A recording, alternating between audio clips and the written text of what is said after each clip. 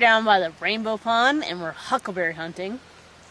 And I'm hoping to find some big, juicy ones. Here's a strawberry bush. No huckleberry, that's for sure. These are thimbleberries, which are not quite ripe yet.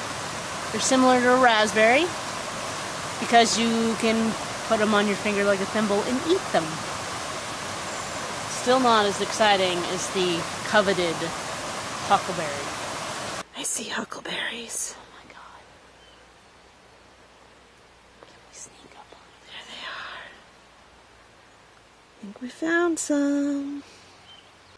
Well, huckleberry picking, as innocent as it may sound, can be a little dangerous because it's taking you off the trail. So a couple things to remember is balance, but also knowing where you are. Do not lose track of the trail.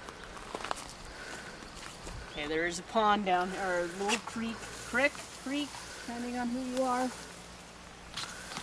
Oh, look at this. Careful. Notice how I'm using all of my extremities, keeping my balance. Oh my goodness. Oh my goodness. The first huckleberries of the season. Yum. Oh my god. What? Look at that one.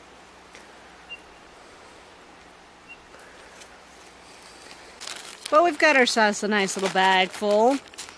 Not a lot, but, you know, a fair amount. We'll leave the others for future hikers, and of course, the bears who live in the area. They gotta eat too. Man, I am so excited about the first huckleberry crop of the season. This is just a little bit of what we have to look forward to throughout the rest of the summer and into fall. Yum! Huckleberries!